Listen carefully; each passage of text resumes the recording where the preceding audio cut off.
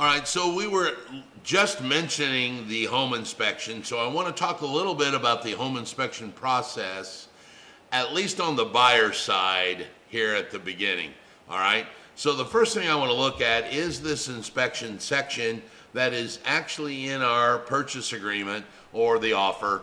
And if you will notice, there are several points to it. Now, right above this, which I didn't copy, is the section that it actually asks if they're going to waive the inspection or have the inspection. I would always advocate having marking the box that says you're going to have it. You can later decide to waive it or not have it done if you choose to.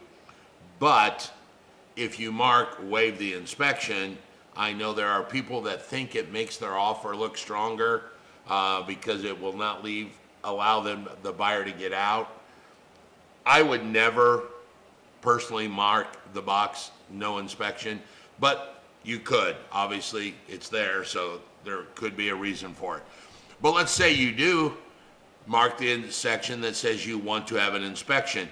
Then the things you need to worry about are the number of days that you put in there that you're going to have the property inspected. This is very important, and this number is key because you've got to understand the market and where you're at. If the market's really hot right now and there are a lot of sales going on, you certainly do not want to put your inspector or your client in a position where you may put something that is not feasible, and you call your inspector and he's like, dude, I'm booked 2 weeks out. Now you've got yourself in a trick bag because you said 3 days. So you might want to talk to your home inspector, at least keep kind of constant contact to say, hey, you know, how far out are you? You're 6 or 7 days? Well, we better put a number in here, Mr. Buyer, that allows us to at least get it completed in time, okay? So keep a track of that. And I normally tell my agents 15 days. And then here they list the whole litany of things that can be checked. I always write, or as needed, because I'm not a home inspector, so I can't name everything in there. But certainly the home inspector will come to me and go, dude, did you check the left-handed family credenza? No. Do we need that? Yeah, we should. Okay, well, it would be covered under that section.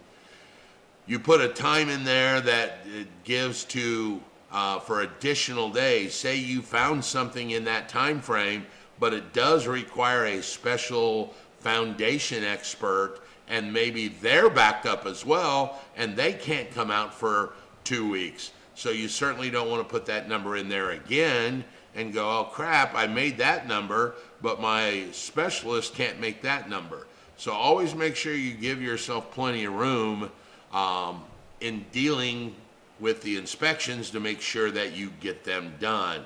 Now, obviously, there's also this as is, and we can talk a little bit later about that. But those are some of the two basic things that you need to think about when you even start making the offer and talking about the purchase agreement, okay? The second question is, who are you going to hire?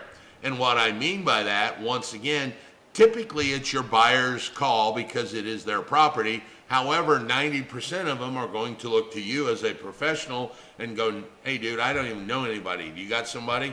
Yes, I got a couple guys I can recommend. I've dealt with them before. They're efficient, they're fast, and they're, you know, cost effective. So you could be potentially the person looking, or that they look to you to give suggestions. And that's back to what we just talked a minute ago. Is going to be important because the loan type that your buyer's using may dictate who you hire as a home inspector. We discussed this earlier. A home inspector is a licensed required activity. However, there are some issues that need to be inspected that potentially a home inspector may not be termite certified. They may not be, you know, FHA certified. They may not be lead-based paint. They may not understand testing well water for VA loans or FHA or USDA loans. So you could potentially have 2 or 3 different categories. Hey, I got a guy that's really good, but he does a home inspection.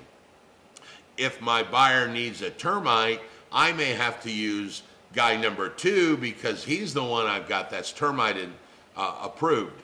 So depending on the loan, it could depend on who do you hire. It also could depend on what the buyer wants. The loan may not require a termite inspection, but the buyer may want one anyway. He may want a lead-based paint inspection. He may want an underground storage tank search. Whatever the buyer's looking for, you have to make sure that you get the right inspector to cover all of those quote-unquote add-ons on top of the home inspection.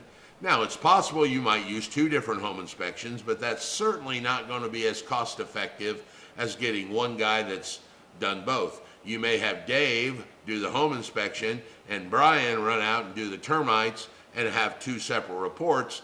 Like I said, probably they're both going to charge you, full price or near full price, whereas one guy may have only charged you a discounted price to do the termites because, hey, he's already there and I'm already doing the home inspection. So just understand that you can't say, I've got a home inspector and that's the guy I use, because it could be several different guys that I need. Tell you what, let's take a small break. We'll be right back.